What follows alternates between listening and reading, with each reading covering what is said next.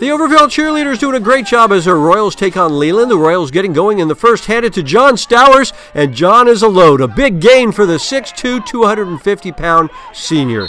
Later same drive, Gabe Martinez rolling left, looking to the end zone and firing to Taylor Gordon, who makes a nice catch inbounds, 6-0 Overfelt.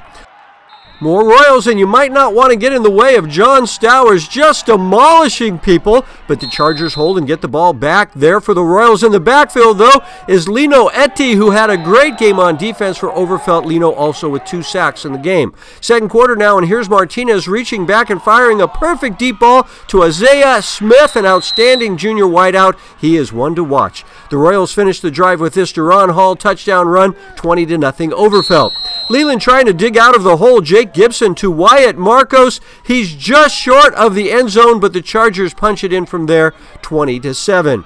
More Leland, and it's Gibson now to Luke Whitson, number 2 in the middle of the field. One of 2 touchdowns on the night for Luke. It's 20-14. But the Chargers would get no closer. Here's DURON Hall again breaking free and racing ahead for 36 yards. Tackled by the turf, part of a big game for DURON, leading to another Royal score. And now look at STOWERS. He's a Royal beast, using a stiff arm, then breaking tackles on his way to an amazing run for the senior, as Overfelt goes on to win it 38-21 to go to 2-1 on the season.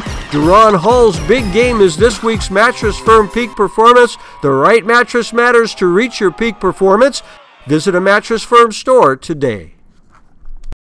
I'm Robert Braunstein. And I'm Aubrey Tolliver. Thanks for watching. Make sure you subscribe to our YouTube channel and check back every Sunday night. And watch us every Sunday night at 6 and 10 p.m. on NBC Sports California. We'll see you at the games.